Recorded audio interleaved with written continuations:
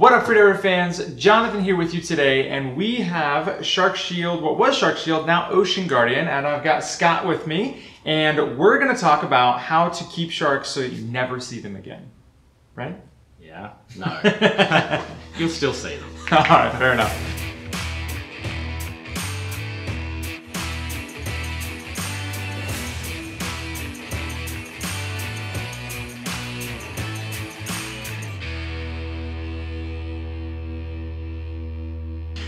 All right, so with Shark Shield and is now Ocean Guardian, what is Shark Shield? What is Ocean Guardian? Okay, so I guess the name Ocean Guardian was really, it's a greater ambition to protect people in all ocean sports, okay. But also protecting marine life. So Shark Shield was created 2002, so the Natal Sharks Board in South Africa developed a waveform that would deter sharks with an electrical field, and then they developed a product which was not commercially possible, but then Shark Shield as a company in Australia licensed the patent from the Natal Sharks Board and turned it into a product that people could actually use. So what was the original in South Africa? They were using it to keep sharks away for what? So the Natal Sharks Board does, they have 58 miles of netting, drum lines, things like that. So they're protecting South Africans along the beaches from shark attacks from great whites. Cool. So they also wanted to look at, I guess, less invasive ways of protecting people. So electrical deterrent was a way to do that. Because the nets were causing bycatch, I imagine. Exactly. They were killing a lot of bycatch and not always effective, actually. It's been shown the science that nets don't actually work that well. Interesting. But then this electronic deterrent now made the difference and has helped dramatically, and I assume that's gone up in South Africa across the world? Or? So there's still netting, but I guess as a personal deterrent, which has always been a personal deterrent. So I guess Ocean Guardian, we changed the name from Shark Shield to Ocean Guardian because we're looking at now going to protecting larger areas. We're looking at beach barriers, so protecting hundreds of meters of beach with an electrical deterrent. Okay. So yeah, for safe swimming areas, swimming areas off the back of boats, things like that.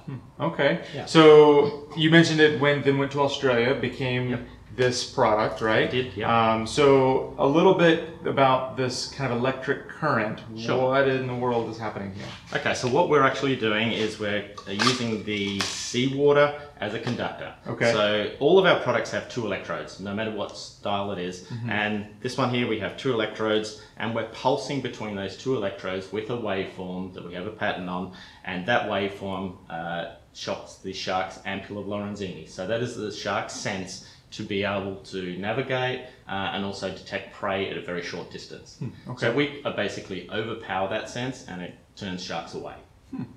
So typically our products work from 10 to 20 feet radius. Some of our larger products work larger.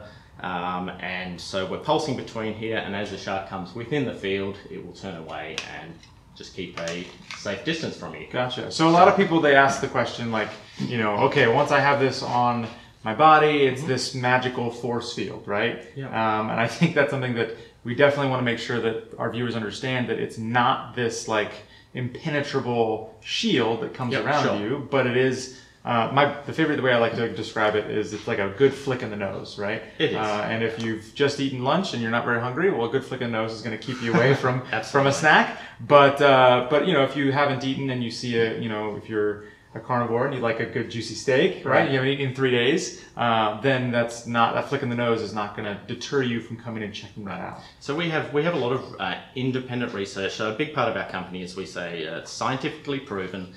We have 5, 6 now independent scientific studies, papers written by universities all over the world saying that Shark Shield definitely works. The results vary from it's increasing the time that a shark will look at coming into a bait to the fact that we've had baits that weren't even touched by it because of the Shark Shield. Interesting.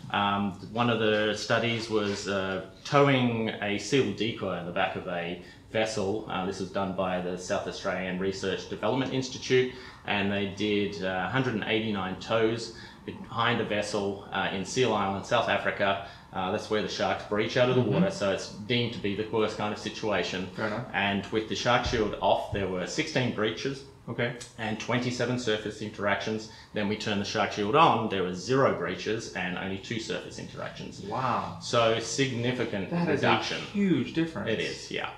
And so was there bait on that, or just literally a silhouette? It was a seal decoy, yeah. Okay. So basically a solid decoy to look like a seal. But no actual like flesh or blood or anything like that? No, not in that situation. So other situations, they typically will chum the water, put a piece of tuna on a unit.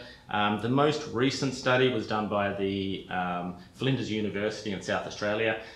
It was on one of our surf products. So they looked at surfing products because there was no testing done around that. A lot of testing was done around the Freedom 7, but not our surf product or other surf products. There's magnets on the market that portray that they will protect you from shark bites and things like that. So the university studied all of those and found that Shark Shield was the only deterrent that actually worked. When you mentioned they chum the water and they have the tuna, and so what were kind of numbers that you saw with some of the studies there? So the University of Western Australia did one study, so it's just a static bait with a bait there. So they had 321 shark interactions with the bait.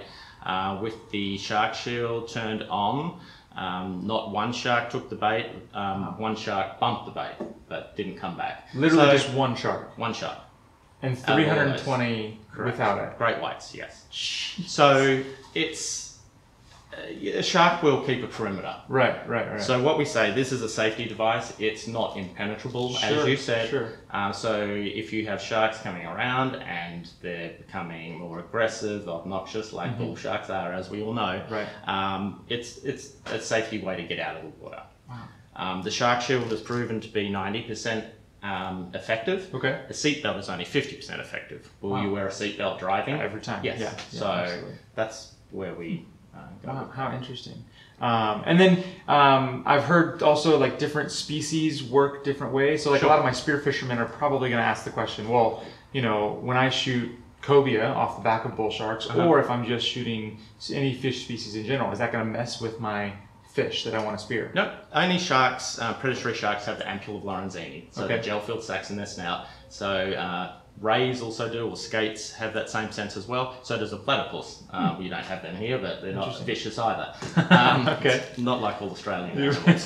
But so it doesn't affect fish. So that's where spearfishers, which is our biggest market really, love it because it doesn't affect their fish, but it can keep sharks alive. Interesting. So, and are there different species of sharks that it doesn't affect? There's some...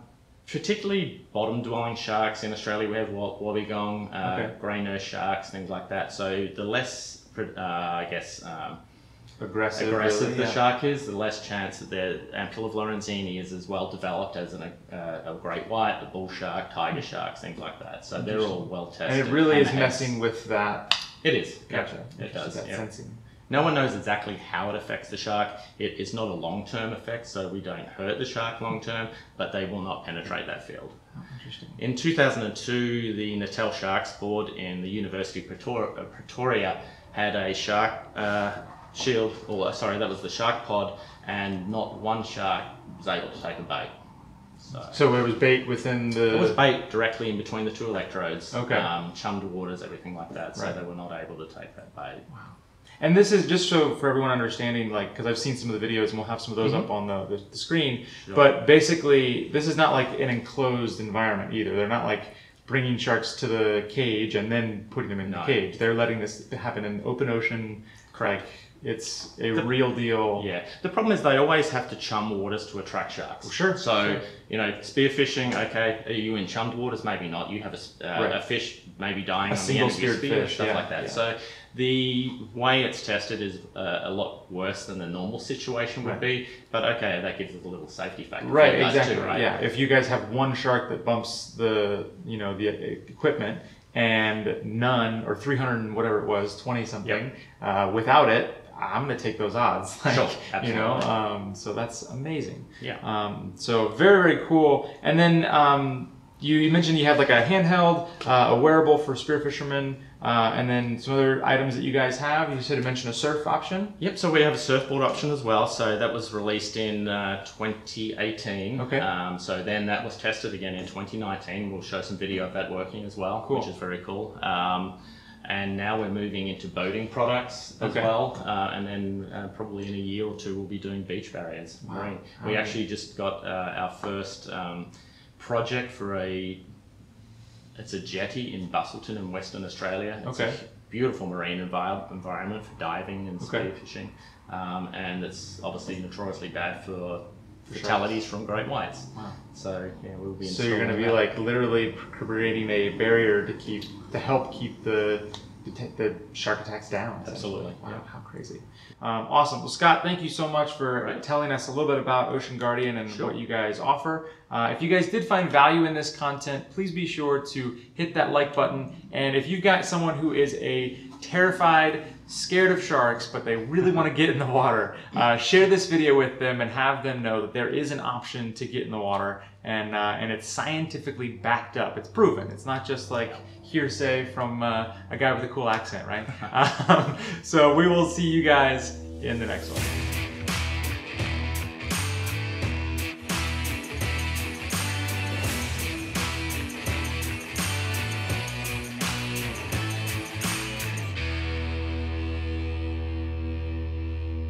Thank you guys so much for watching our video. If you guys did find value in this content, please be sure to smash the like button. And if you guys have any questions on any of the content that you saw in this video or any of our other videos, be sure to leave a comment and we try to answer those as soon as we can. Also, any of the products that you guys did see in this video, you can always check out on our website at flfreedivers.com. See you in the next one.